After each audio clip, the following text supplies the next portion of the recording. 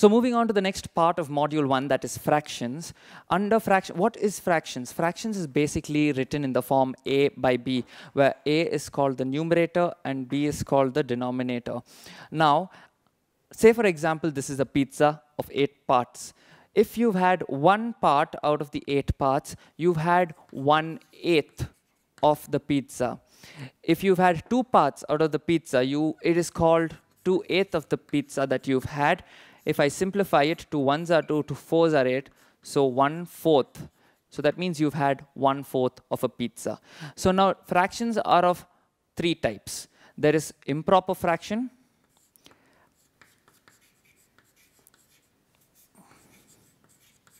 wherein improper fraction is where a is greater than b. So now if a is greater than b, that means, for example, 8/7. Okay? This is an improper fraction which we generally do not write as an answer. So we convert an improper fraction to something called as a mixed fraction, where there would be a whole number and a fraction. So over here, I can convert this fraction to 7 1s are 7. So that means there's a remainder 1. So 1 by denominator 7. That's how you represent. That's how you represent a mixed fraction. Now, coming to the second part, which is proper fraction. Proper fraction is actually something like 2/8, as given in the example. So 2/8 can be written as 1/4. That is proper. And then there's something called as decimal fraction, where, say for example, 0.37 is your decimal. To convert that into a fraction, it is 37/100. So 0.37 is your decimal fraction. So now b generally does not equate to 0. As say for example, out of 8 parts, you've eaten 1 part.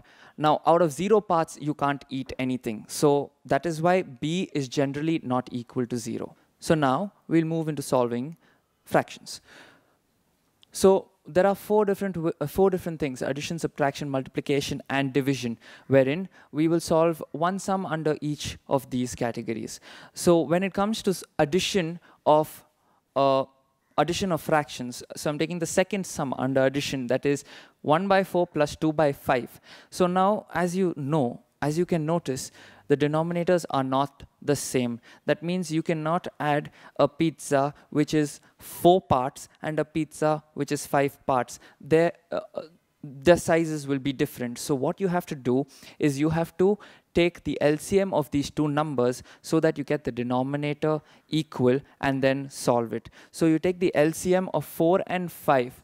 So 2 2s are 4, 2 5s are, 2 1s are, and 5 1s are. So 2 into 2 into 5, that will give you 20. So now 20 is your LCM. 4 5s are 20. So now since 4 is converted to 20, so 4 into 5 will give you 20. So if you're multiplying the denominator by 5, you should multiply the numerator also by 5. So you multiply 1 into 5, that you will get 5.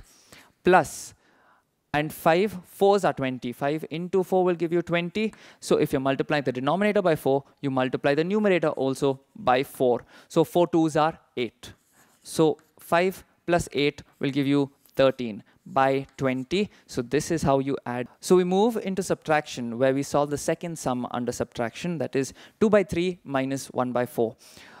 As you can notice, the denominators are not the same, so you have to take the LCM. So 2 2s are 4, 2 1s are 2, and 3 1s are. So 2 into 2 into 3 will give you 12.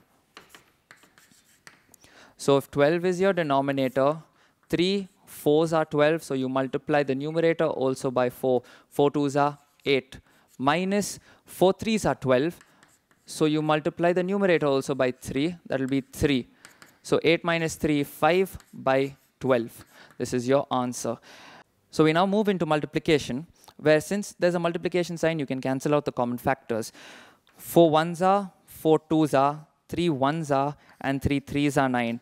So 1 into 1 will give you 1, 2 into 3 will give you 6. So 1 by 6 is your answer. Moving into division. Since there's a division sign, you have to reciprocate the second part. So that means I can write 3 as 3 by 1, multiplication sign, and then after that you reciprocate the other fraction. That becomes 5 by 2. So 5 threes are 15, and 2 ones are 2. You can't leave it in an improper fraction, so you have to convert it. 2 sevens are 14. 1 is a remainder by 2. So 7.5 is your answer.